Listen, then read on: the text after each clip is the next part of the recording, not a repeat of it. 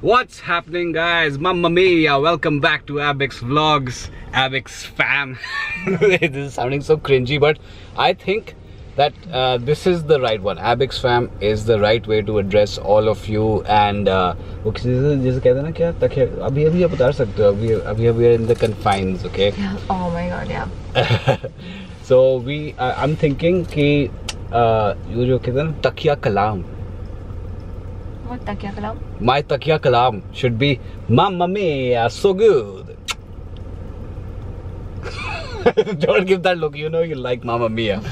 So guys, I'm thinking that we'll start the vlogs like this and everything क्योंकि मेरा भी मन करता है मामा मिया थ्रो करने के लिए. So at least starting of the vlog में कम से कम एक मामा मिया तो थ्रो कर ही देना चाहिए. So guys, today we're just taking a little bit of a rest. It's my rest day. I just came here because मेरे को अपनी पैंटें उठानी थी. हाँ, उठानी थी पैंटें, alterations के लिए दे रखी थी, तो वो उठा रहे हैं, which is actually a very major and integral पता है हिंदी इंग्लिश में ना मेरा इंग्लिश की प्रोनाउंसिएशन खराब हो जाती है. जैसे कल बेड टैंड में टैंड बेड लॉइक्स. हाँ exactly. So the point is guys, हम लोग अभी आ गए हैं सिलेक्ट सिटी वॉक में. एक टेलर है, वहाँ पे जाकर मैं अपनी पैंट्स ऑल्ट्रेशंस के लिए देता हूँ. सो I am going to go quickly pick those up. आज बिकॉज बहुत दिनों से शूट वूट सब कुछ चल रहा था and because of the added bit of marriage and everything बहुत कुछ हो रहा था, तो उसकी वजह से नींद मेरी ख़राब हो गई थी. सो I will take this day as a bit of a rest day. I don't know कितना कुछ क्या होगा अभी दिन में, but we will vlog it for sure. तो for now we are going to head over to Select City. Well, actually we are already at Select City Walk and we're just going to go pick up our pants. And what are we going to do?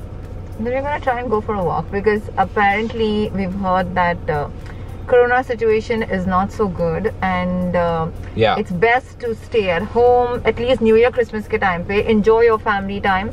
Yeah. और हम लोग in and around the area थोड़ा walk करेंगे, fresh air लेंगे और थोड़ा public places avoid करेंगे. Just come exactly, do the needful and go home. Exactly guys. तो as आप लोगों ने न्यूज़ में सुना ही होगा कि लंदन में they have a mutated strain of corona virus that's coming up. I don't know ये क्या होने वाला है दुनिया का, but the point is that before जैसे हमने पहले सख्ती बरती थी, है ना? बढ़ती, yeah, I think so. Yeah, I mean, idea is to just keep caution and to actually make sure that you stay indoors. Everybody's doing a fabulous job of actually wearing masks all the time and everything. So please stick to that. That is my main thing, that you guys should just be safe. Try to avoid public places. हम लोग भी बहुत avoid करना की कोशिश कर रहे हैं. मेरा जॉब डिपेंडेंट होता है, but even then I am trying to avoid it. जितना कुछ मैं घर पे कर सकता हूँ कर रहा हूँ. So we trying to do that, right? चलो let's start the vlog now. Vlog तो खैर क्या ही स्टार्ट कर पाए, पूरा दिन निकल गया और मैं कुछ व्लॉग नहीं कर पाया. और उसका रीज़न एक ये था कि जैसे मैंने आप लोगों को बताया था कि मैं एक डे ऑफ ले रहा हूँ because I was quite tired from all the work that was happening and everything from related to marriage and stuff. I was feeling very exhausted, but yesterday I was feeling very demotivated as well. And I know a lot of us go through the same thing as well. हम लोगों को सबको कोई ना कोई एक time आता है जब बिल्कुल चाहे सब कुछ अच्छा ही चल रहा हो बट ऐसा मूड ही नहीं करता कि कुछ करने के लिए बैठें. आज मेरा ऐसा ही मूड था, जिस वजह से आप ये जो व्लॉग देख रहे हो ये लेट हुआ है. तो I was feeling very very very demotivated and I was feeling like कुछ ठीक नहीं जा रहा है and stuff like that. And not for any reason. It's not like anything is wrong. Everything is absolutely fine. But it's just a weird feeling because and I've kind of pinpointed कि ये किस लिए हुआ है.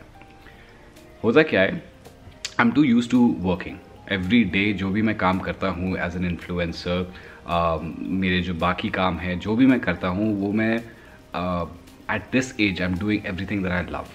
ठीक है. So my main goal getting up every morning is कि yes I'm working, that I'm very happy working. और मुझे genuine joy जो आता है वो सिर्फ काम करके ही आता है. So creating content, doing YouTube and talking to you guys, my other work as well, everything that I do it passionately because that's something I want to do. तो कल जब मैंने रेस्ट जो लिया है वो रेस्ट जो था वो it was strange, it was needed, you know, आपको अपनी बॉडी को रेस्ट देना होता है. बट क्या होता है कि अगर आप लगातार कुछ कर रहे हो, कुछ चीज़ें कर रहे हो, and you to use to doing that. मेरा क्या है, रूटीन बन गया है. This vlog that you are watching is the 95th vlog I think. हाँ, 95th 96 व्लॉग होगा ये आप देख रहे हो. सो एवरी डे लगातार मैं व्लॉग करे जा रहा हूँ. So it's become a habit, right. कल कुछ ना करो और अगर अपनी हैबिट से ज़रा दूर जाते हो तो ऑटोमेटिकली आपकी बॉडी जो है उस चीज़ को रिजेक्ट करती है. सो आई नो आप लोग भी डीमोटिवेटेड फील करते हो कितनी बारी. तो मैंने सोचा आज में जब मेरा यू नो स्ट्रेंथ बनी है कैमरा को वापस उठा करके आपसे बात करने के लिए, तो आपसे मैं डीमोटिवेशन के बारे में ही बात करता हूँ. ये एक ऐसी चीज़ है जो यू नो कोई टाइम, प्लेस, एज, सेक्स या सोशल स्टैंडिंग का आप कितने रईस हो, कितने गरीब हो, वो देख करके नहीं आती, किसी भी टाइम समय आ सकती है. एंड इसका मैंने एक सोल्यूशन निकाल रखा है जो थैंकफुली मेरे को दिमाग में आ गया and I was able to get over it. तो ये किसी चीज़ को देख करके आता नहीं है. ये सोनली is something which happens because of external circumstances. कभी हो जाता है और कभी कभी सबसे बिगेस्ट इसका रीज़न ये है कि आप अपने दिमाग में ही अपने आप को सैबोटाज करते हो. बिकॉज आप अपने दिमाग में कभी कभी आप बिठा लोगे कि भाई आज कुछ चीज़ करने का मूड नहीं कर रहा, आज लेज़ी फील कर रहा हूँ, आज ये हो रहा हूँ. ऑटोमेटिकली आप अपने दिमाग को ही ये बता रहे हो कि आज आप डिमोटिवेटेड हो, आज आपका मूड नहीं है कुछ करने के लिए. वो बहुत सारी चीज़ों पे डिपेंड करता है. साइंटिफिक रीज़न में एंडोर्फिन्स होती हैं एंड दिस एंड दैट. उसके लिए मैं कॉफ़ी पीता हूँ because that just makes you feel good automatically. So that's also one of the reasons there. इसका solution which I feel is something जो कि is in your control and which you can always do as well is to just get up and do it. ठीक है, just get up and take action. Best action towards getting rid of demotivation is action. So just get up, do something. चाहे आप अपने कमरा साफ़ करो, चाहे आप गाड़ी साफ़ करो, चाहे आप कुछ भी उठा करके एक्शन करो. बस टीवी के सामने आकर के मत बैठ जाना because that will just allow your brain to just fall deeper into that demotivated state. So idea is just get up and do something, which is why आज जब ज़रा डिमोटिवेट सब फील कर रहा था मैंने सोचा भाई कैमरा उठाओ, बात करना शुरू करो, दिल से बात करो. 100% कोई ना कोई आपसे रेजोनेट कर जाएगा. तो that's what I am doing right now. And in order to do something more and give value as I always plan to do with my vlogs is, कई लोगों ने पूछा था भैया आप स्कार्व्स कैसे पहनते हो. एंड मैंने पिछली भी एक वीडियो में दिखाया था, स्कार्फ लेकर के आया था एंड मैंने कहा था आपको दिखाऊंगा भाई different ways that you can wear your scarves. So let's not feel demotivated, let's get on with it, let's do something. So I'll show you different ways of wearing a scarf. So guys, in order to kick away demotivation, we've gotten back to work. तो उस काम के लिए first things first, like I told you, तैयार हो गए हैं. I'm feeling all the more energetic. I'm already doing something. So now let's get on with how to style scarves. तो पहली चीज़ गाइस, आपको अपनी ड्रेसिंग सेंस देखनी है. अब अगर आप एजी आउटफिट्स पहन रहे हैं, जैसे लेदर जैकेट्स पहन रहे हैं, एंड अगर आपको पूरा आउटफिट देखना है तो I'm just wearing this with jeans and my Chelsea boots as well. वो अभी क्या करूँ, ट्राइपॉड पे रखा हुआ है तो नीचे नहीं दिखा पा रहा हूँ, but yes, I'm wearing that. So now the thing is guys, because you're wearing an edgier outfit, you can style your muffler or a scarf in a very edgy way also. तो इसका हम क्या करेंगे, अभी ये वाला जो है स्कार्फ ही मैंने ज़ारा से लिया था, काफ़ी लंबा स्कार्फ है. अब इसको मैं करूँगा क्या, इसको मैंने हाफ कर लिया है like so. So I've done half like this. Now you can do the very fashionable way of wearing the scarf, which is very normal, like you can just keep it straight like this and just let it rest like this. If you want to roll it like this, personally not my favorite pick, but it is definitely one of the edgier ways of wearing a scarf. दूसरा, अगर आपको थोड़ा सा और बिल्कुल fashion oriented style पे जाना है तो what you can do is just take the scarf like this and just roll it over like this. इससे क्या है कि आपको पीछे भी थोड़ी सी डिटेलिंग दिखती है and stuff like this. You can keep it and it will keep you warm also. सामने भी आपको थोड़ा स्कार्फ का डिटेलिंग दिख रहा है. So you can wear it like this. Would I wear it like this? Not my personal choice. तो भाई अब आप कैसे पहनते हो? How do you wear edgier scarf? So now I'll teach you guys. It's a very simple thing. Most scarves का जो tying method होता है वो बहुत similar होता है. What I do for लंबा big scarves like this and to make it a little bit edgier but still look stylish is this. I keep it half like this keep it over my shoulder like this, like so. और इसका जो बीच का जो हिस्सा है जिसके अंदर आप इसको ले जा सकते हो, उसको ऐसे रख लो, simple as that. And what I do is I try to hide, ताकि ये पूरा बिल्कुल एक नॉट ऐसे बाहर ना, ये जो होता है नॉट, मेरे को इससे इरिटेशन है, ये मेरे को चाहिए नहीं। तो what I do is I just इसके अंदर ये डाल करके वापस I just hide the not inside like this and just keep it comfy like this. So you can see guys, it is cleaner, neater from the side and from the back as well. And सामने अगर आप देखो तो you've got a little bit of an edgier thing. It will make good for pictures as well. So this is one way I like to wear an edgier looking thing with my outfit. So this is how I go about it. I just hide this little bit over here. पूरे side आपके गर्दन पे, पूरे side पे आप warm हो, because this is actually a very nice and warm scarf as well. तो this is one way of wearing it. अब समझो अगर आप एक बड़ा ओवरकोट पहन रहे हो, थोड़ा सा जो आउटफिट है वो थोड़ा सा शीक है, तो क्या आप ऐसा स्कार्फ पहन सकते हो? You can. ऐसा कोई रूल नहीं है कि आप नहीं पहन सकते, बट हमारा गोल ये है कि हम लोग थोड़ा सा ज़रा डैपर दिखेंगे. So let me change into that other outfit and show you. Alright, and now I have changed into an overcoat. ये फिर भी मतलब थोड़ा बहुत फॉर्मल, थोड़ा कैजुअल होता है, बिकॉज डिपेंड करता है कि आप किस चीज़ के साथ पहन रहे हैं. मैंने सिंपल वही अपना स्वेटर एंड जीन्स के साथ पहन रखा है. This can be a great day outfit as well, but इसके साथ ये ज़रूर मैटर करता है कि आप कौन सा स्कार्फ इसके साथ पहनेंगे. सो you'll see कि कुछ स्कार्फ्स होते हैं ज़रा पतले होते हैं, इनका थोड़े से डिज़ाइन और प्रिंट वाले स्कार्फ्स लेना पसंद करिए, because that will add that little bit of texture to your entire outfit.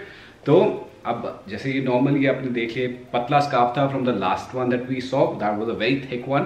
तो इस वाले स्कार्फ में आप क्या करेंगे, because your coat is long in length, how you can wear this scarf is आप इसको नॉर्मली ये इसका हाफ रखिए बिल्कुल exact same at the bottom.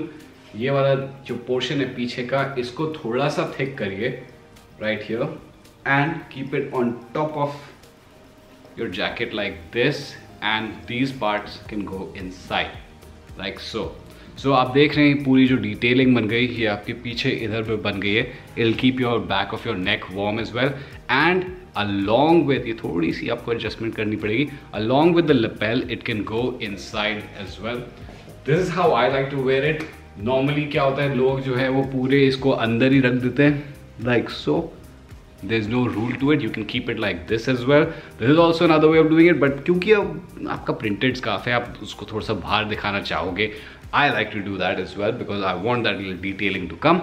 तो आप इसको ऐसे रख सकते हैं एंड आप नोटिस करेंगे बिकॉज आपका जो ओवरकोट है उसकी लेंथ लंबी होती है, this will not look odd just leaving it like this. So this is another great way of wearing it. Also, what you can do with this kind of a thin scarf is actually make a knot around it. So same चीज़ आपने करी, मैं बार बार भूले जा रहा हूँ दिखाने का, but main चीज़ आपने ये करी, सिंपल आपने इसको हाफ में करा, सेम लेंथ रखी, आपने यहाँ से एक ये खोल के रखा है, ये नॉर्मल ऐसे, एंड जैसे आप टाई को ऊपर घुसाते हैं आप इसको ऐसे घुसा सकते हैं. You can keep it like this, थोड़ा सा इसको ऐसे कर लीजिए, it will be a little bit more formal way of wearing it. So I like this is also actually a very nice and very chic gentlemanly way of wearing it, very English way of wearing it. So I like wearing it like this as well. And of course जो मेरा favorite style है, which you can do with this one, क्योंकि ये थोड़ा सा अगर आप बड़ा कर दें इसको printed side बाहर रख करके इसको you can keep it like this. ये थोड़ा सा आपने करा like so, and you can of course pull it back in and keep it like a little bit ruffled. तो इसको जो आप कर रहे हो, ये इसका जो अंदर के जो पार्ट्स है ना, इसको आप पीछे की तरफ घुसा सकते हो. जो आप, मैं आपको फिर से करके दिखाता हूँ, सॉरी.